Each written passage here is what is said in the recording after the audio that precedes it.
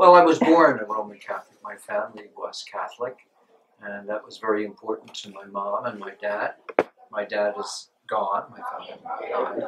My mother is still at home, and she has Alzheimer's disease, so she's not always able to recognize me or to know kind of environment. But when we were growing up, faith was very, very important in our family. I went to Catholic school.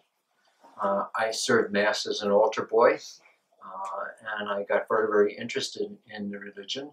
And then I thought to myself when I was very, very young that maybe I would like to be a priest.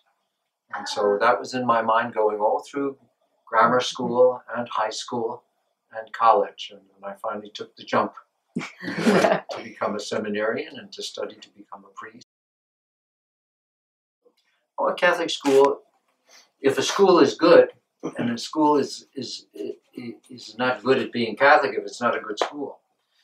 It's got to give everybody the tools that they need to live in the world today. Not only science and math and other subjects, but also for us, we add something very important to the curriculum and to the experience, and that is our faith, our belief in God, our belief in Jesus, our belief in the gospel, and being able to use the example of Jesus and all the saints to strengthen our own commitment to be good human beings, good people of faith, good Catholics in the world in which we live. And so there's an advantage to that you can't find in another school. Yeah, I agree with you. When you go to other schools, you can't even mention the name of God, even here in the U.S.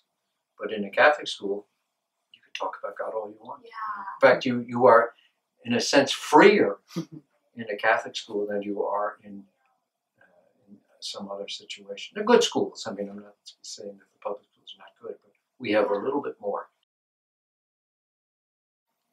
And many dreams.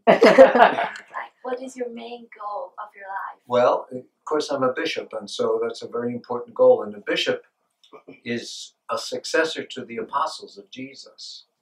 And that's not just an honor or a title, it's a responsibility.